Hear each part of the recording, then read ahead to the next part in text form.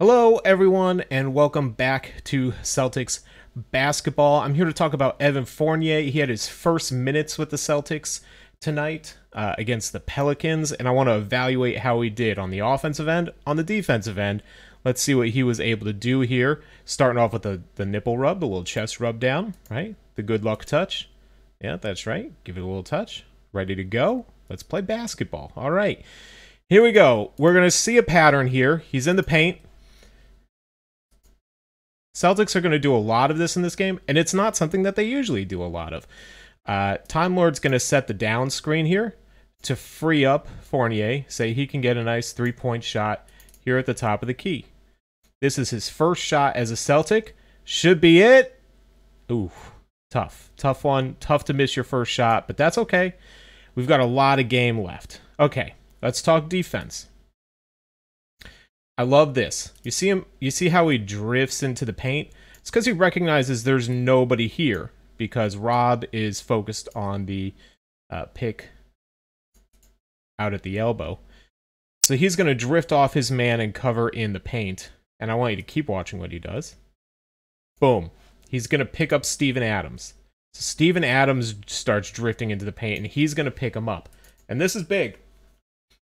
Because Steven Adams, if Fournier doesn't recognize this and is still standing here waiting for his man, has an easy open shot in the paint, right? This is a good heads-up defensive positioning. And then he's going to ball deny, right? Box him out. Keep him from getting the ball.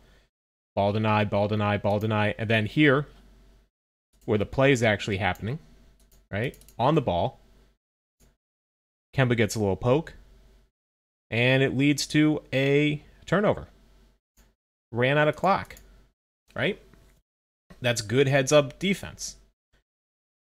Here we go. Fournier here in the corner, running into the screen.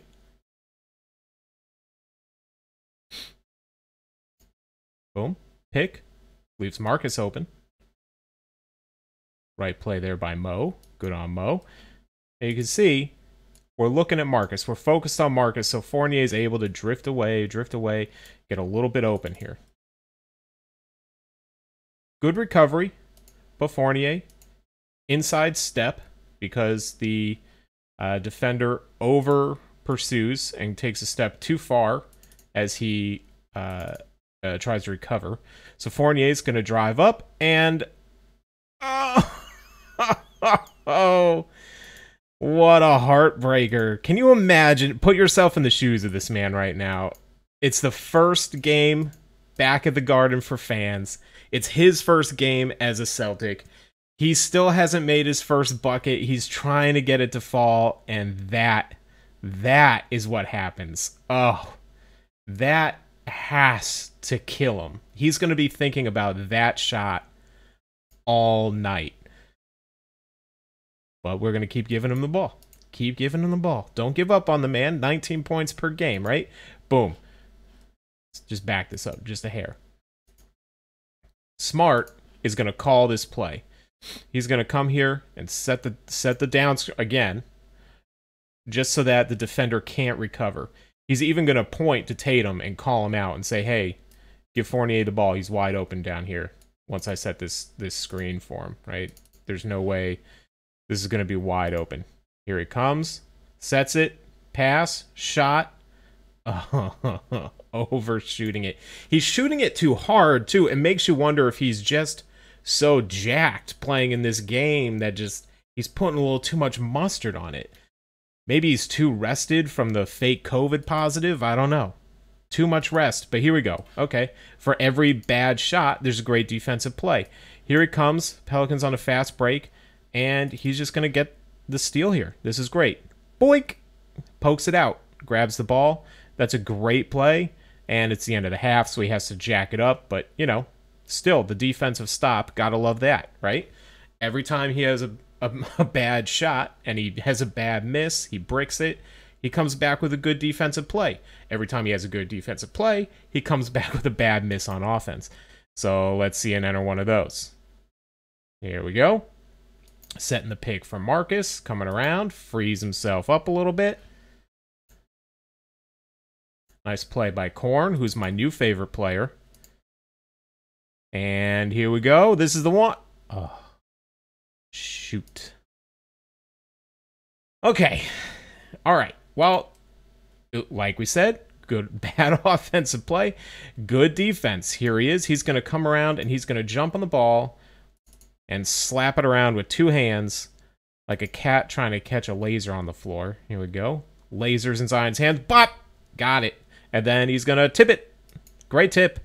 Right? That's good hustle play. Comes in, strips Zion, which, by the way, Zion's been amazing lately, so any good play you can make on him is fantastic. And then tips the ball out. Good play, and then, you know, we're back on offense. Oh!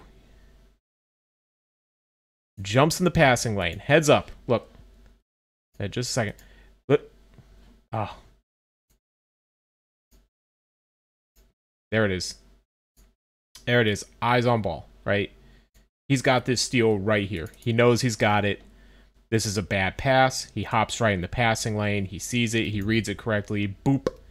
And this has to be it. Oh, brutal. It's brutal. This is it. Great defensive play. And then just heartbreak on the other end. Thank goodness PP's here to clean it up and make it feel not as embarrassing. This is really rough. I have to imagine Fournier 0 for 10. You have to imagine that this is not what every game is going to be like for him. I mean, I really hope, for his sake, not even for my sake as a fan of the Celtics, but for his sake, I really hope this is not what every game looks like for him. I hope he finds the bottom of the basket soon. Say he can get back on track, because it is 0 for 10 and it's hard to ignore that part of the stat line, but it's also hard to ignore the 2 steals and the 2 blocks, right? And like the good plays that we just saw, right? He is definitely making good plays on the defensive end. I just really need to see the offensive output, and the open shots are there. He's getting the looks. He's just got to hit the shots. I can only imagine that will come. I'm rooting for you, Fournier. I think there's good things in your future. Go Celtics.